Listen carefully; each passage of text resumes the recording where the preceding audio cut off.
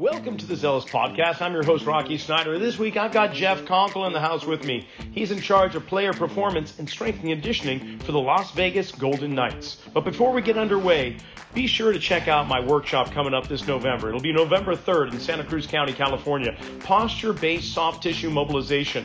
How we affect the body by targeting certain areas with soft tissue. And you can do that simply by understanding where the pressure is in someone's feet. Also, go to setantacollege.com. If you're interested in higher learning, you can get a Master's of Science in Performance Coaching. They also have tracks in sports injuries and return to performance management, as well as applied sports biomechanics and movement science, and applied sport and exercise psychology. setantacollege.com. Enter RS10 as a coupon code and get 10% off today. Follow us on Instagram at Rocky_Snyder and enjoy the show. Well, Jeff, thanks for coming on to Zealous. Nice in the cooler climates of Vegas. How warm is it there right now? Near record. Got the little app down at the bottom. It's 104 degrees today. Oh, you better wear a jacket. Things are cooling down for sure. And first of all, how do you like living in Vegas? I really like it. I hate being cold. One of my goals was always to leave the north, and so I'm loving it here. Not too much, huh? Where were you in the Great White North? Where did you grow up? I grew up from Columbus, Ohio, originally. So cold, but not nothing like the Great White North of Winnipeg or Edmonton or anything. Well, Columbus, yeah, they've got their share of overcast, cold days for sure. Give me a rundown of how you got from Columbus to Vegas. And first of all, your role with the Vegas Golden Knights is the Associate Director of Player Performance Development, as well as being one of the strength conditioning coaches. So how did you go from growing up in Columbus, finding your passion, what happened, and then pursuing it to where you are now? And remember, can you do it in a minute or less? No, I'm just kidding. Just see if you could give me a rundown. Yeah, so for a quick rundown, I was an average high school athlete, limited skill, really tried hard in the weight room to optimize my performance. And I went to Ohio State on an academic scholarship. I had always intended to do med school there or med school somewhere. And I thought exercise science would be sort of a fun pre-med education pathway. I could learn about how to optimize, my own personal training, and have a strong interest in the obesity epidemic. So, how could we help, a lot of my fellow Americans, return to a healthier lifestyle and higher functioning lifestyle, better aging process. So that was sort of my interest that got me into exercise science. And as an exercise science undergrad, I took an undergrad job as a group fitness instructor. I thought, looking back on it, I think that was very helpful in moving into, coaching large groups of people, because you kind of have to get very comfortable with that, making exercise modifications on the fly, that sort of deal, coaching many people that you don't know all at once. So I think that was a kind of a fun accidental start into the pathway of being a strength coach. Then sort of for, my own selfish personal reasons, I kind of was curious what the Ohio State strength conditioning program was doing to, enhance the workouts and the athleticism of the Ohio State athletes. So I just reached out and asked if I could come shadow, and I started shadowing the Ohio State Olympic sports program. Wow. Okay. I got to pause there. Ohio State, the Buckeyes, they are synonymous with athletic pursuits, championships. I mean, you just think of some of the top schools in Ohio State, whether it's gymnastics, by the way. Gymnastics is huge at Ohio State, but amazing. And you just kind of just said, hey, what the heck? I'm just going to do this. I'm going to see if Alice Cooper wants to hang with me. And you basically got a reply, and they said, yeah, come on over and hang. Yeah, my professors and some of the strength coaches had worked with each other previously, so we kind of picked the social network a little bit, and they said welcome over, and that kind of continued into my undergrad, like official internship with the Ohio State Olympic Sports Program. And it went well. It was fun. I think a lot of the skills that I had developed as a group fitness instructor were very applicable, and sort of that being comfortable moving into large groups of coaching of people that you don't already know. So yeah, that was it was really enjoyable. Had really good mentors there. I bet. Coach Glass, Coach Anthony Glass, Coach Andy Britton, Coach Tom Palumbo, Coach Luke Tipple were all excellent in their own ways, and I feel like they all took me under their wing and were very willing to share their expertise and their experience. So, And Olympic sports being track and field, what cycling, gymnastics? What sports are you covering there? a litany, because I just tried to be available. So yeah, track and field, men's and women's volleyball, men's ice hockey, women's ice hockey. No, sorry, not women's ice hockey. Edit on that one. My bad. Oh no, I did do some work with them, but it wasn't as much. So it's a long time ago, so it's racking my brain a little bit. The first team I got to coach actually for was the pistol and rifle team. I got a little bit of personal responsibility there. I think because they're kind of what do you do to Yeah, train hold them? the phone on that. Okay, I just finished watching Olympic pistol shooting. I don't know if I've ever really watched it before.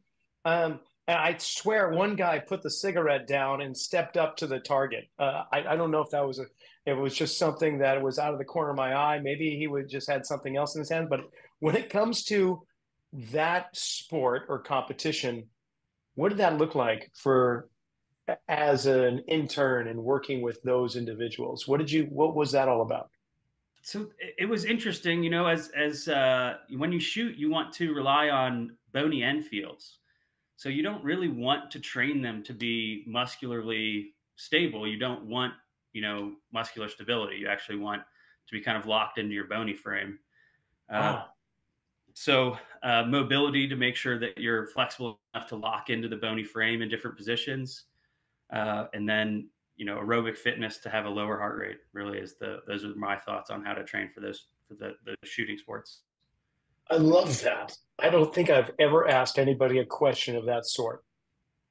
Okay, sorry, keep No, going. no, I no worries. just that It was a that cool was awesome. opportunity. I think that they were sort of in there a little bit because their coach didn't want to use all of their hours for shooting, and he just kind of passed them over for a little bit of like, hey, make these guys do some stuff. And I was the intern that was there that day, and I like to shoot guns, so I had actually taken the coach's riflery course at Ohio State, so I kind of already knew the coach from taking his courses to try to learn how to shoot better as well.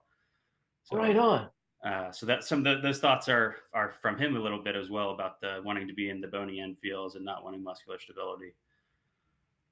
That's very cool. Okay, Ohio State. You spend your 4 years or so there, and then how do you leave? Where do you go? So very much since timing for me. I got offered to be a GA to come back and teach and research for my master's degree at Ohio State. And the Blue Jackets reached out to the Olympic sports coaches at Ohio State and asked for uh, qualified candidates to intern with the Blue Jackets. So I was able to kind of merge those two opportunities. You mentioned like doors just kind of falling open. Both of those opportunities presented themselves almost at the exact same time, and I was able to do both. My faculty members, Dr. Dever, really inspiring professor for me, and Kevin Collins were able to work it out together that that would be an independent study coursework for me to be a strength coach there, and I would be able to do my GA work in the afternoons, evenings. So I did Oh, that that's great. for 2 years, very, very busy 2 years being basically a full-time strength conditioning coach for an NHL team and full-time GA and full-time student. But it went well. It was hard work, but enjoyable. And right about as I was graduating, another kind of stroke of good luck, the Blue Jackets minor league strength conditioning coach, wanted to leave and pursue going back to doctor of physical therapy school. So the job became available, and I applied. I'm not sure if anyone else did, and I got that role. I'm sure there's probably a few applicants there. But that's great. And then basically from the Blue Jackets, it seems like every 2 years you move from one team to the next as head strength conditioning coach.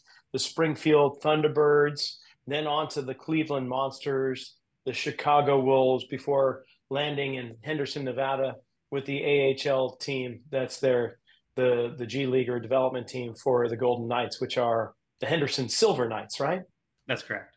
And yeah, I was actually only been the minor league strength coach for the Blue Jackets, and then the minor league strength coach for the Golden Knights. Both of those clubs just changed their minor league affiliation, so it required me to move to a different city with a new team, while keeping the same role with the same players. God, oh, so I see. All right, and then eventually with the NHL teams, their AHL affiliates that were primarily Midwest and in the East Coast, Northeast especially, they began to see that, okay, we can move out and be closer to our mother team or our parent team, so to speak, in the NHL. Like I know the San Jose Sharks have the San Jose Barracudas who moved out here not too long ago. Henderson, of course, the same. I mean, that must be quite nice in terms of having both organizations proximity and so on. But somewhere along the way, you became a performance development specialist. Give me a rundown, a little definition in your own mind, your own words. What does that entail? So that was sort of the Golden Knights honoring me with an additional title to signify working beyond the scope of just the AHL head strength coach and having a focus on our prospect development. So in hockey, we draft guys at 17 or 18 years old, and then they can't generally become pros until around 20, and then their entry level contract runs to about 23. There's a lot of exceptions to all of these things, but the general pathway is drafted at 17, 18, able to become a AHL professional at 20, entry level contract with waiver exemption running to 23, restricted free agent, 2-year bridge deal getting to 25. So I break that down just because we have like almost a guaranteed 7 years with every athlete we draft if we want it. Wow. So I've always thought there's sort of an oversight in the way a lot of teams approach the long-term athletic development opportunity that presents. So in Columbus, when I was an intern, one of the things that I tried to make my own and do a good job with was working with the drafted prospects that kind of didn't fall in the purview of the NHL or the AHL head strength coach that we had at the time. And then a lot of those guys became the athletes on my team when I was the AHL head strength coach for Columbus. And I just sort of, there was no one else to do that job. We didn't have as many other intern options that kind of to follow me into that intern role. So I kept doing it. When I got to the Golden Knights, we had Gary Roberts to do that role for the first 3 years. So that was very nice. Actually, it was a big workload off my plate. And then when Gary Roberts left the Golden Knights organization to pursue other opportunities, the Jay Millette, my director, had known that that's something that I had interest in and had done before, and asked me if I would be willing to take it on, and I said yes, as long as I get some sort of title growth and growth in the organization to do so. So, in essence, you've developed kind of an LTAD program from 17 to 24-year-old athletes. Am I Yeah, getting that right? yeah. I would say I sort of started it and started working on that sort of project in 2011 with the Blue Jackets, and have so that's something that I think I've done well, and it's sort of become a niche for me. Not exactly by intentional act, but just a hole that I saw needed filled. So I tried to fill it to give the NHL team the best chance at being successful. And how about other organizations, other teams, that is? Are they seeing what you've been doing? Because, I mean, granted, there was the expansion, Golden Knights established themselves, and within, I don't know if it was the first year, was it the first season they were around that they won the Stanley Cup? Unfortunately, not. We got to the Stanley Cup Finals and lost Okay, to the Washington Capitals. It that's was a right. very Okay. very exciting first year. Yeah. No one really knew exactly what to expect, um, but the uh, I think our Golden Knights management did an incredible job with trades and player acquisition and kind of accumulating a lot of pick capital that then they could reuse. So it was a cool thing to watch from, I started watching outside as a Blue Jackets employee and then got to kind of come inside and see the success that wrought as a Golden Knights employee. Well, and so with that, and it's extended season after season, the Golden Knights have been in the top five at least in the West. I think with every season, they're always up there. They're always making the playoffs for such a young organization. So, are eyes turning toward you and the program that you developed? I mean, do you have colleagues and on other teams that are going, "Hey, I understand you got this program. Can we talk about it?" Or I'm you're not. going, hey, no way, man. This is my baby. I'm not letting anybody have it. I I don't. I think it's not as secret as you would like to think. It's just hard work and consistent effort, uh, good education of your prospects. It's doing the basics extremely well is very effective. Is what I would say. And so, what are the basics? And I don't mean just the physical development, because you're getting teenagers who are leaving home that aren't completely mature physiologically and mentally and culturally. I mean, you've got to have it be a multifaceted approach. How in depth are we talking? Yeah, so NHL teams have development camps every summer, and that we get to see them in person at these development camps. So I've always been a big proponent of using that time to really try to educate athletes on proper lifestyle in terms of at different development camps. We've done a lot of different things, but uh, I think I view it as sort of my collegial background. I loved teaching, and I tried to teach during that time. Teach movement, teach nutrition, teach sleep, hydration, supplementation. So the things that if you do these basics very well consistently over the time from your 18 to 20, we can have you much more ready to step into your professional career. You know, hopefully bigger, faster, stronger than your peers that don't take that focus time when no one's making them do it. That's kind of and then there's just a lot of communication. You stay in touch, make sure that the players know that you're available as a resource, reach out to them frequently, and see how things are going. That way, that that's an issue that they might not reach out to you about, you can hear about once you reach out to them and address it, educate based on whatever that issue is. And so the role that you stepped into, moving from Henderson to the NHL in Las Vegas, what what have you taken on more of? Or was it just kind of a lateral shift into a more notable position? I mean, did you take on a higher role and responsibility? Not just because of the level of players, but what does this entail?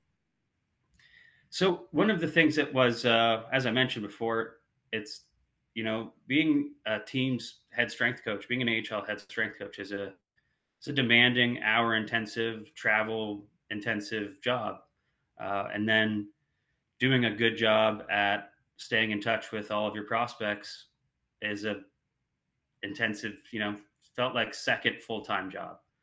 Hmm. So for me, it was, kind of saying that I'm trying to please two masters with this role. And I think that I could do a better job at the prospect development role, which I think is extremely important, if I have more time to dedicate it to it. And I've the goal as a professional is to move up to higher levels. So I was trying to be an NHL and strength and conditioning coach. So I thought by moving away from being a team's head strength conditioning coach, and I would be able to move up level and provide better service delivery to the prospects. Sure, I could see that. But boy, that's so. What's give me a rundown of your daily routine. You wake up at 2:45 a.m. and your head hits the pillow at midnight, or what are we talking? It definitely felt like that for a lot of years. I'm not a I'm very you know very much not a morning person by nature, but sports kind of forces it on you. So I'm not one of the gets up early and works out. I usually get up and meditate, walk the dogs, cook breakfast, that sort of thing. It's nice in season when we have provided breakfast, so that gives you a little bit more time to sleep. Yeah, I usually try to have at least a bit of time and motion in the morning to clear my mind and focus on the tasks that I need to accomplish that day. Head into the rink. Usually, there's the strength conditioning setup and organize the weight room and display the activities required for the day, all that sort of thing, and then coach athletes through whatever is the intended intervention that day. The fun, exciting part of the job, the reason you signed up, right? And then there's the uh, data The other recording stuff. stage. Yeah, then there's the other stuff, data recording stage, office work. That I usually use that time to reach out to prospects, reach out to vendors, that sort of thing. Sort of the office side of the thing, and then I'm an afternoon workout person, so that's the kind of about eat a little bit of a late lunch, and then about 60 minutes later you get to training. Okay, in your position, what's your superpower and what's your kryptonite? My superpower is I would say being relatable, being friendly, and being present. I really like to be on the floor with the athletes the whole day. If there's an athlete in the weight room, I don't like to be in the office. I want to be out with the athletes. There's one athlete out on the floor, I want to be out on the floor with them. And then it's kind of also the kryptonite, because then that signs me up to sit back at the computer for a lot longer in the afternoons. Oh yeah, yeah. So, uh, how you say you've got dogs? Does that mean you've got two, I three, got four? How many two dogs? two big golden doodles. They're pretty fun. They get me to do And a lot more walking volume than I probably would otherwise. do they get to go to work with you? They have before. When I was a Chicago Wolves employee, I would take my dog in pretty frequently. She was kind of like a team dog one season, and then they'll make occasional appearances, usually in the off season now. You said the Chicago Bulls. Were you with the Bulls organization? Chicago the Wolves, sorry. Oh, the Wolves. Yeah, Now it's my hearing. That's all right. yeah. Wow. And so they prefer to kind of stay at home. They love the rink. I mean, Ah. they're a whole lot. They're a bit of a distraction. Yeah. So Okay. Biggest challenge coming up for this season that you're facing right now and that you're looking forward to overcoming or dominating? um, biggest challenge: sleep deprivation. That's a every hockey season you're going to be working late. waking up early on repeat, trying to stay the healthiest individual you can as well with your own workouts and your own energy level. So, nap when you can, realize when there's going to be short sleep, sometimes modify your own exercise intensity down when you know you're going to be tired. One of the things I love most about my current role is the less travel. After years of riding the bus as an AHL head strength coach, lots of nights on the bus, I really am enjoying a reduction in my travel volume, which is less sleep deprivation. But I think that's the hardest thing for professional hockey staff member is the total hour demand and the late nights and early mornings combined. Now, do you travel with the Golden Knights at all when the season comes around? Will you be traveling? I don't. So that's wow. A large perk of my current role for myself. I really am enjoying being a little bit more of a homebody and taking the time when the team's on the road to really accomplish a lot more of the prospect stuff.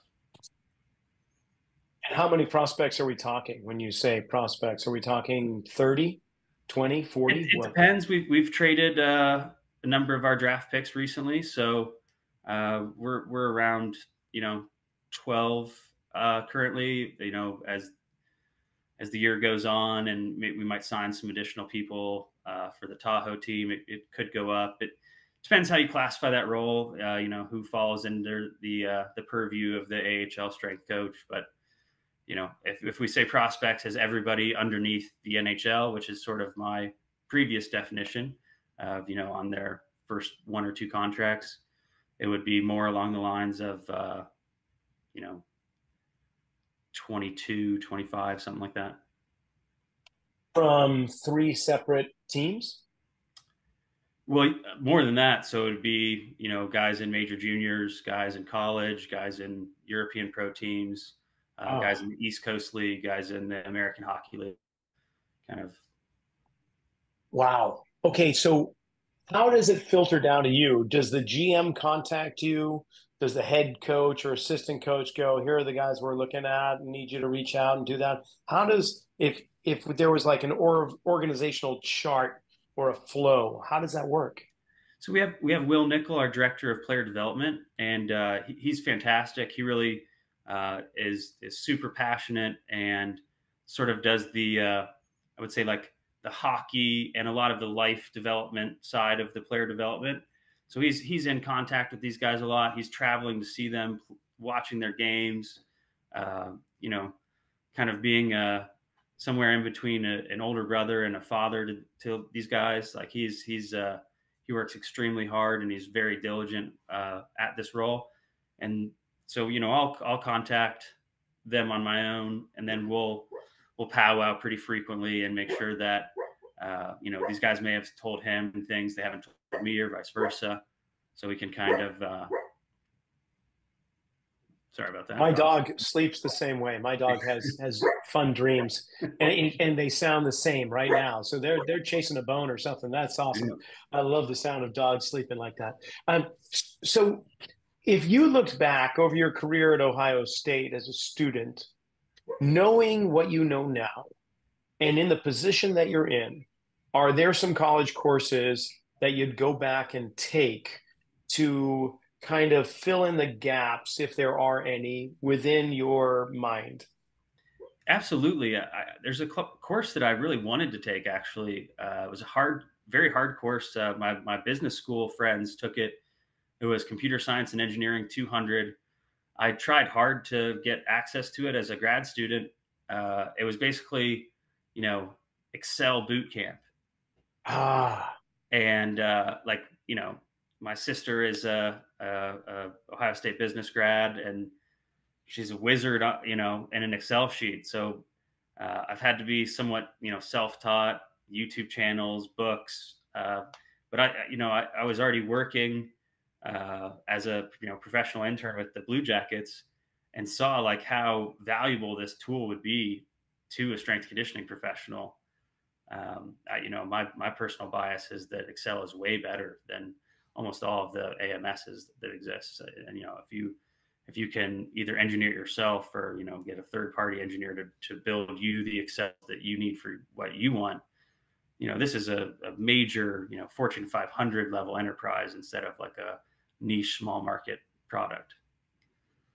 So yeah, I wish I could have taken that. I tried hard to take it. I needed to gain access to the business school to take it, unfortunately. So that one jumps out when you ask that question.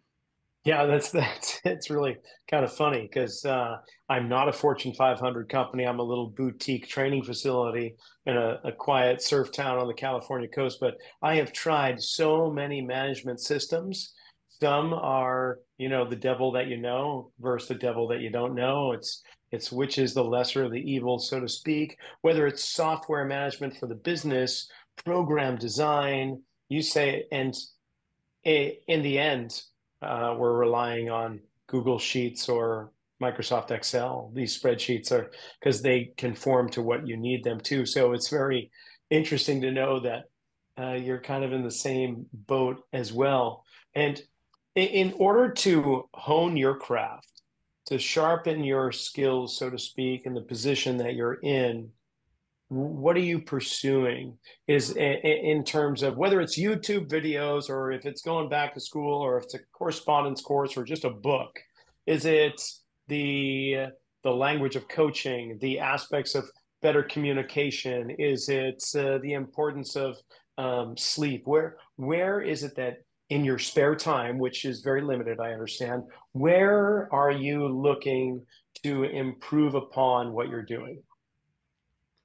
So I just started to reflect on this off season, and haven't taken that many steps at it, but I feel very confident in my abilities as a strength conditioning coach, and the tools and resources for strength development, movement training, those sort of things. And I think to better myself, the focus to shift to better management of people. In the role that I'm in currently, I do oversee the AHCHL strength coaches, and that's my first role of actually managing somebody else. So that's sort of my focus. Once the season gets started, I want to dive into that a little bit in my personal reading time.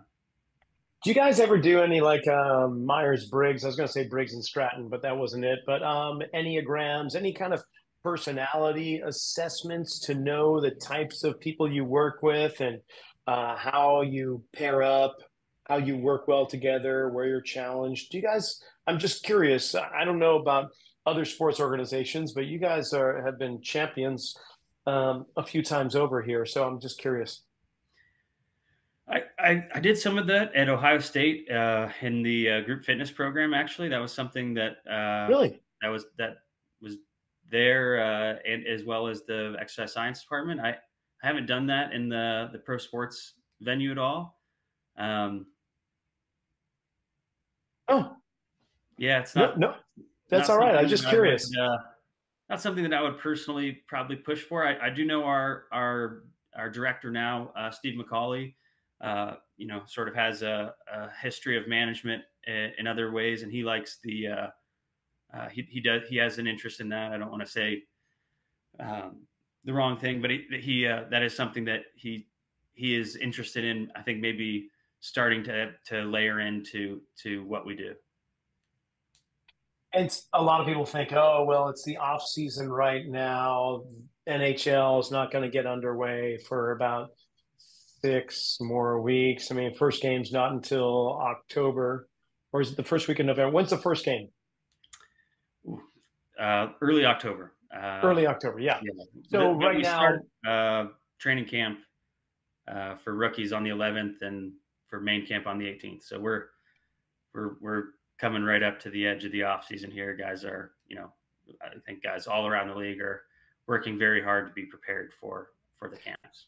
that's kind of what I'm getting at. Most people think, oh, it's the off season, everyone's relaxed. The players are somewhere in the Virgin Islands kicking back with some mimosas or whatever. But no, this is the time that you're really just getting down and dirty with your preparation time. So when is it? Is it the middle of June to the middle of July that you come up for a breath, or when do you feel like you can take a breath before things just go nuts on you?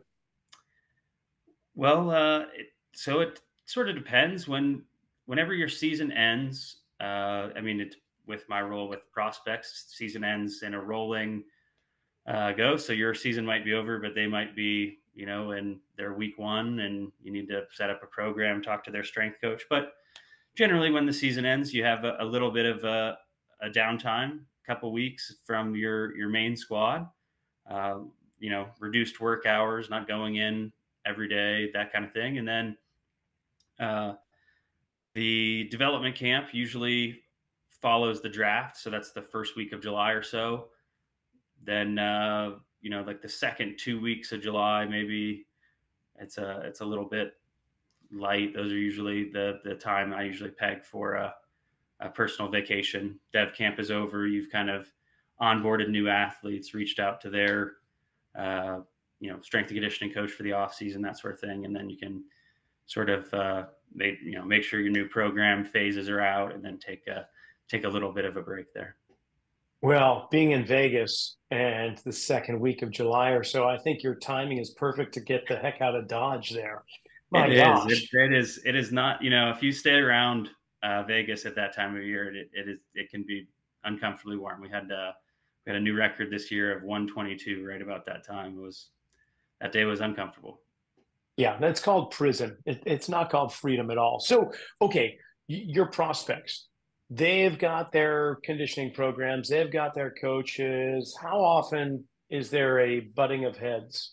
How often do you have to address ego, for lack of a better word? Like, do you run into conflict with other organizations, other teams that you've got prospects coming from, or do you just kind of smile and nod your head and say, "Okay, that's great," and wait till they get here, and then we're going to put them through what they really need?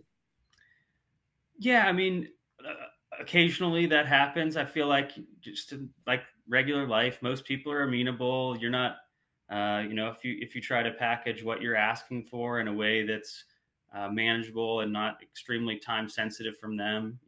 I like to give. These are other strength conditioning professionals I'm speaking with. They're qualified to have the jobs that they have, and you kind of approach it just like anything in life, a friendly manner.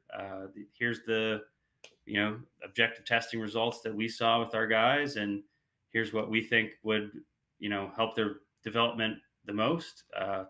Here's the ways that we would think about working on them. What is feasible in your facility and your time scope? How can we help? I think that's the way to minimize friction points.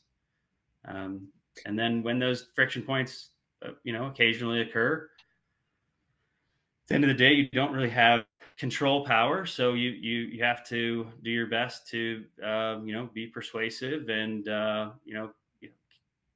get a win for everyone. There's come to a compromise that works for both sides, that you feel comfortable. Sure. Nice. Okay. When it comes to kind of developing somewhat of a needs analysis on prospective players, with your prospects, what are the big buckets that you're looking for? And what I mean by that is sprint speed, uh, some kind of combine in the gym. Are there things that you're looking at, aerobic recovery rates, or what are the things that kind of are your big pillars that you're looking for? And when you're deciding, okay, we need to enhance here, we need to improve here. Yeah, I mean, so as you mentioned earlier, it's these guys are 18 when they come in, so almost all of them, 90+% of them are just not, physical enough. They're not big enough. They're not strong enough. So the by far and away, obvious first answer is you need to get these guys, and it can be very challenging because the better a hockey player is, the more they'll play hockey all year. So the higher profile players will have more off season national camps, and they won't take the breaks because they'll have a national thing over here. So the best youth, not youth, but the best 18 to 20-year-old players will have the most hockey, and often they play the most minutes. So that sort of volume of activity often drives down the size that they are. So you're trying to find ways to help have them get the nutritional support for their own development, making sure they are remembering that even if they're tired, they need to get in their strength training. And yeah, so it's by far and away we need to get them bigger, faster, stronger. And I'm sort of Columbus, Ohio, West Side Barbell. Power expression is percentage of your 1RM, right? So we need to, that doesn't work infinitely, obviously, but if you have a kid come in and, we don't test in sort of and stuff. I'm not a big fan of that, but every training session itself is a test. So you can see these guys moving with weights, and you want to clean up their movement capacity to reduce the risk of overuse injuries, and you want to get them stronger at the basic movements. And what about it when it comes to the seasoned veterans, the guys that are going to be aging out pretty soon? Guys in their late 30s, you would mean, or how does it vary in terms of establishing a program or needs analysis? I mean, obviously these guys know what works for them.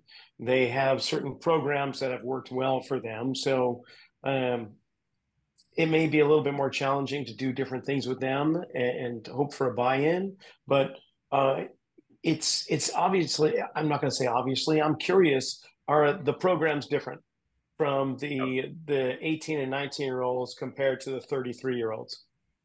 Completely. And I think they should be, right? I think you have right. that. I think you're right. Like, obviously, yes, there's you're not chasing endless improvements in a 1RM, right? Like taking a guy's squat from 200 to 400 is going to yield you incredibly beneficial results. Taking a guy's squat from 500 to 600 is going to take so much work and effort and a high risk of injury. There's every athlete is different, but generally you're looking for, I would say, the attainment of high level intermediate strength, and then you can kind of focus on more sport specific needs, reduce training styles that reduce the risk of injury, that sort of thing. What about tissue resiliency? How do you develop that? Obviously, they're banging bodies, they're banging boards, they're hitting the ice. It's already inherent within the sport itself. But do you take it one step further off ice? Well, so I think there's a few things there that really stand out to me. Is I have had the blessing of getting these guys after they've already been selected in the NHL draft.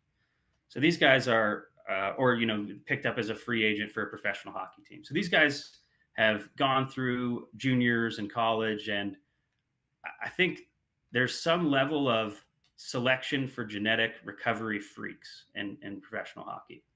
Oh, tell me more. Give me a little insight on that. These guys have had to play multiple games of hockey, many, 9 months of the season since they were children, and they still were able to recover and get stronger and get faster before I ever meet them. So there's almost a weeding out process. Very, very rarely do I meet an athlete that gets to this level and has a challenge with that. Uh-huh. And the ones that I've met that have that issue have not been successful.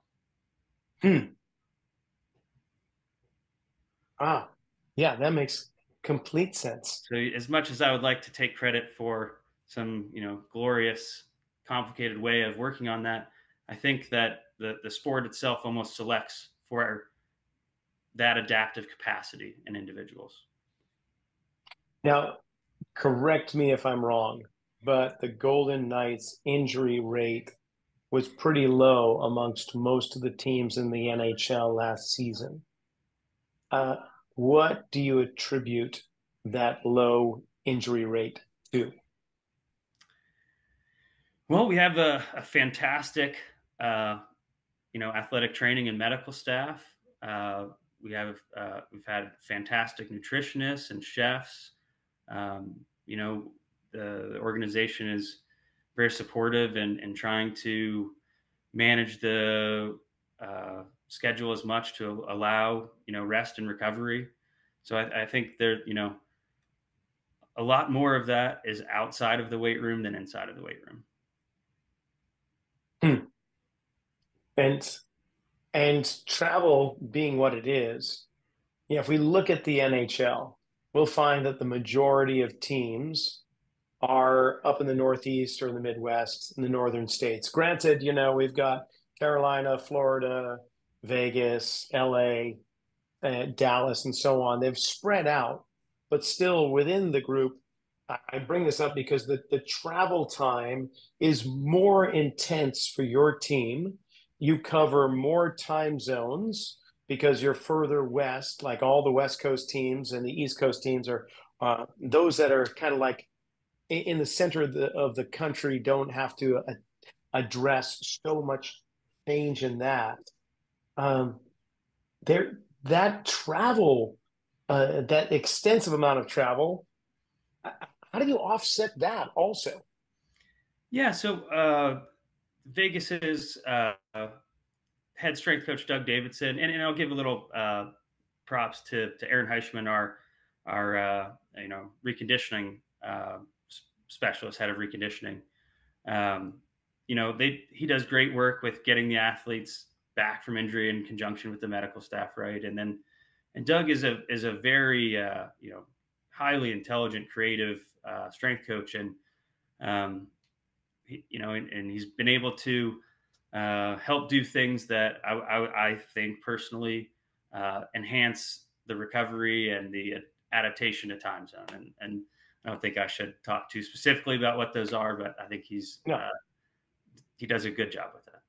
Wow, fantastic. Well, obviously, because that is one of those the golden fleece that everyone's seeking out. You guys seem to have a good, successful recipe with that.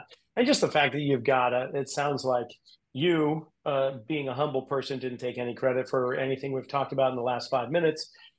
Just adds to it. But you've got quite a collaborative team. That sounds like you've really interwoven your disciplines very well together. You communicate well, and that's the sign of a good organization. So we're getting up to the end of the talk here. I'm just curious. We connected through LinkedIn, and I continue to follow you through there. But what about Instagram, other social media areas? Is there some information I can put in the description below the podcast where people can follow you, connect with you, reach out, or whatever?